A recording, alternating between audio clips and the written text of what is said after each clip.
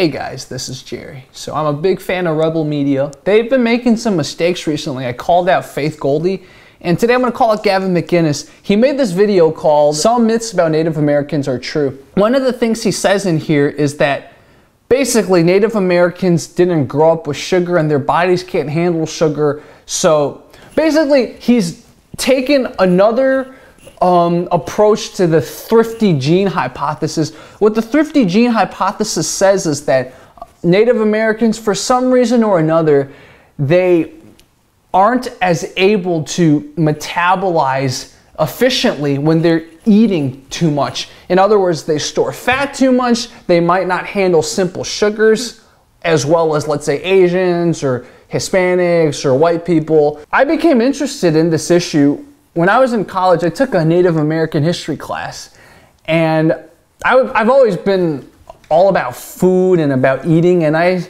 for my final project in class, I said, you know what, let's look at this. Let's look at Native American food. Let's look at, okay, why is there such a prevalence of obesity? For those of you who don't know, Native Americans have the highest percentage rate of obesity compared to all other ethnicities, all race, so to speak, all of the races in America. I don't know if this is the same in Canada. I'm assuming it's the same. So one of the things then, if we're gonna research this issue and really get to the bottom of it, let's just first figure out, okay, do Native Americans not handle overnutrition or overeating the same way? Do their bodies respond differently? I have a bunch of studies. I remember reading the study back.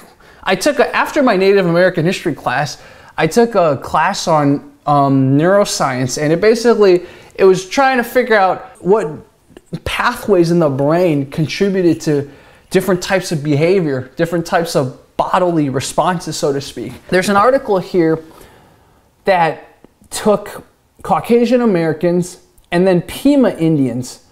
Pima Indians are a group of Indians in America with very, very high propensity for obesity. What the study did was they fed both groups way more than they usually would eat during the day, and then they basically measured, okay, how would their bodies respond? So how would you measure how a body would respond, let's say, if it eats too much? Well, it turns out, your body wants to keep its levels the same, right? It does. If it's eating too much and it's not actively expending the energy, that's not good. So the body has ways of expending and getting rid of excess energy. And one of the ways that your body surprisingly gets rid of energy, let's say if you eat too much, is something called diet-induced thermogenesis. And with diet-induced thermogenesis, it sounds like a complicated word, but we can break it down. It's actually very easy. So thermogenesis, thermo, heat, genesis, like creating. Diet-induced thermogenesis is basically when you eat a lot, the very complicated pathways in your brain will sense that there's too much nutrition in your body, so it'll cause your body to produce heat.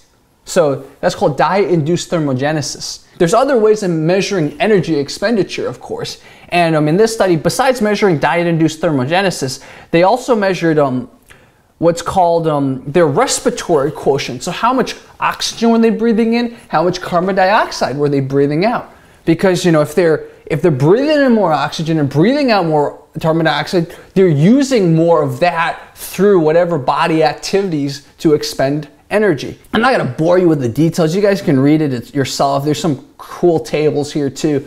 But basically, there was no difference between how the Pima Indians and the Caucasians in this study, how their body reacted once they consumed excess calories. It's an easy explanation to say that, yeah, Native Americans have a high propensity for obesity because there's something wrong in their genes that causes them to store more fat because of whatever evolutionary advantage it used to give them. But this study shows the Pima Indian tribe, which if there's any tribe that could have the Thrifty gene, this would be a good candidate because they're very high in obesity rates, but their bodies reacted the same. We're all human, right? We're more similar than we're different. This is the really interesting part in my opinion, because I love studying what people eat. But so if there is no Thrifty gene, what is causing these higher obesity rates? in Native Americans. The study I did back in college, I found a lot of these really, really cool data points that you could find about what these Native American groups were eating nowadays. Right, traditionally, there's a study called the Dung Study, which basically studied the droppings of our Neolithic or Paleolithic, basically very old ancestors of us humans. And they found that the ancient diet was surprisingly varied. You know, we ate all kinds of animals, we ate all kinds of roots, we ate all kinds of vegetables and fruits. And so traditionally, the diet of Native Americans has been very rich, very nutritious. So I've always been interested in saying, okay, so what have we been eating now? So one of the first studies I found, these are the top foods that this Native American group in those 4 days ate. Now the number one food they ate those 4 days, they ate soda. That was number one. The number two food they ate in frequency was coffee. The number three food that they ate was white bread. I don't see anything nutritious out of these top three. Let's keep going. Maybe there's something nutritious about the fourth one. So the number four food they ate was butter and margarine. The number fifth food they ate was tea. Well, you know, some teas could be healthy. The number, am I at six? Yeah, the number six food they ate was diet soda. Nothing good come out of that. And then it's chips, and then it's candies, and then it's sugar substitutes, and then it's sugar, and then it's wheat bread, and then it's French fries, and then it's fried egg, and then it's salad dressing. More salad dressing than salad. You know, those people, I was like that when I was younger. I fucking hated eating raw vegetables, right? So I drench on the salad dressing. Okay, so this was one study. You can tell they're eating stuff that's high in fats, high in carbohydrates, and then very low in anything nutrient-wise or fiber-wise. So let's go to the next study. This was actually basically a lot of the same people. They did another study a year later, and this time they wanted to find out more. So what did they eat the most? Number one was coffee and tea. Number two was soda. Number three was butter and margarine and fats. And then it's white bread, diet soda, coffee creamers. Okay, so not good. Let's look at something else. Oh my God, these are 1 to 6 year olds. Let's see what these 1 to 6 year olds in this Oklahoma Native American community ate, the most frequent that is. In this graph, instead of frequency, what this table lists is the percentage of their energy intake. So they drank whole milk. The 1 to 6 year olds drank whole milk. That was number one. And then cheese spread, cheese dip, and then 1% to 3% milk. And then it was bread, bagels, buns, rolls, flour tortillas, and then it was potato chips, crackers, and then it was non-diet soft drinks, and then it was corn tortillas, and then it was hot dogs. I don't see anything good in this. Let's look at another category. By percentage of carbohydrates, let's rank them. The number one thing that they ate was non-diet soft drinks, and then it's bread, bagels, buns. Okay, nothing good there. Let's look at percent of protein. They got most of their protein from whole milk, then cheese. Well, protein, okay, we can look over that. Percentage of fats, they got most of their fats from cheese, whole milk, hot dogs. I don't see anything good here. And I found a study just for Gavin here. This is Native Americans in Ontario, and they looked at their food consumption habits. So here we have, all you have to know is the higher the numbers, the more they ate, basically. And not surprisingly, very like the Native American groups in America. There's lots of bread and butter consumption, lots of tea consumption, breakfast foods, junk foods, low bush foods, as in lean meat, gamey meat, the type of meat that is high in protein, not as high in bad fats. And then they are not eating that many vegetables at all. I don't see any fruits here, so I don't know if they studied fruits. And then let's look at, this chart says specific patterns of food consumption and preparation are associated with, so this is about food preparation. Interesting. So how much fat was used in food? A lot. And then fat was added after the food. So it's like in addition to using the fat to prepare, the food, they also, maybe for butter or something, added more fat.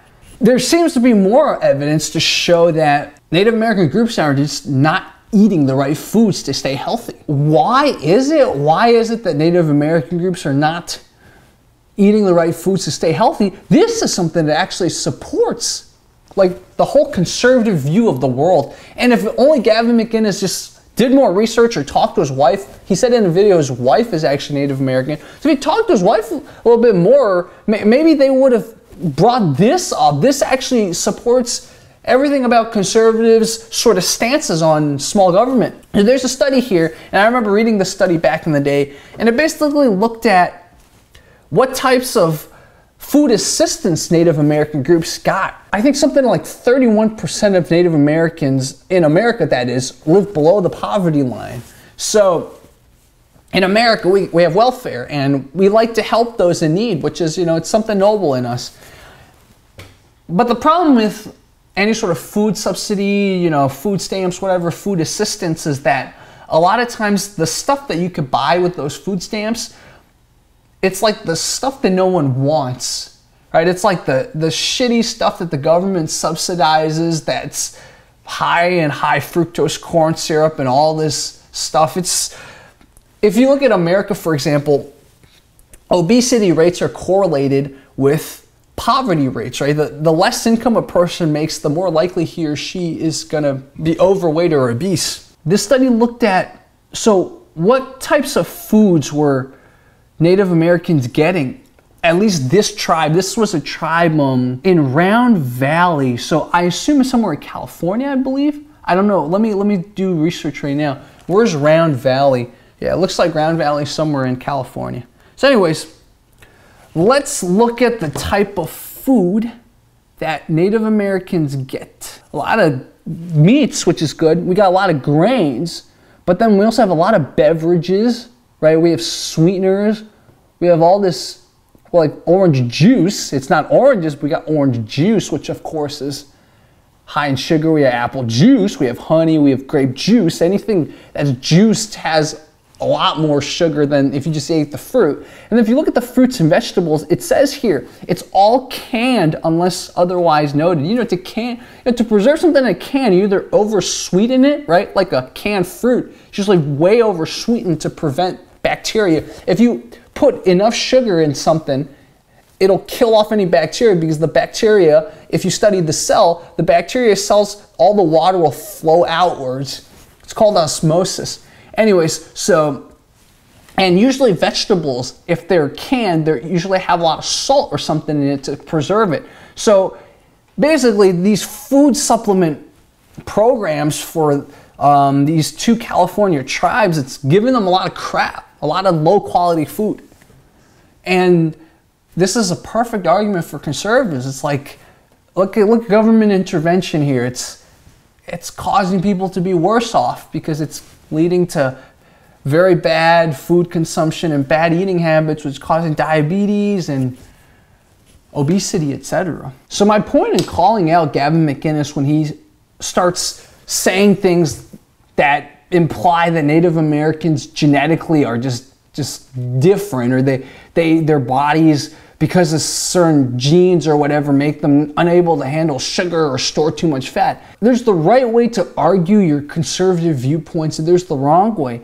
And the right way is, the evidence is right here, right? We always criticize liberals for not looking at evidence. The difference between what Gavin McInnes is doing and what liberals are doing is, liberals just use their emotions. Gavin McInnes he uses his emotions and then he tries to vindicate it with pseudoscience. That's all I have to say. I mean, I'm still gonna watch Rebel Media. I mean, this is only their second strike. I think give them at least another chance, right? And for those of you who in the comment section might say something like, yeah, fuck Rebel Media. Well, we need people to say stupid stuff like this because Gavin said something stupid like this, it made me dig up all this research I had.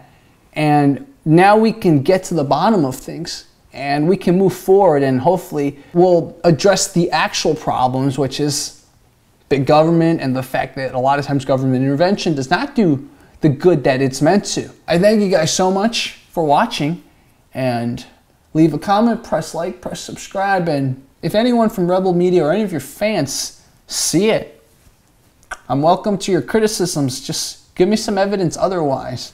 You know, if you show that I'm wrong, that actually there's proof that Native Americans do respond differently to diet changes that I haven't found, then send it to me. But don't be like, yeah, you're just a fucking liberal shell, or I don't know, what do conservatives usually say when they use their emotions? We don't need your kind in our movement or something. I don't know. Just don't use your emotions. Use your ability to do research and debate me. Okay, thank you so much, guys. Talk to you guys next time.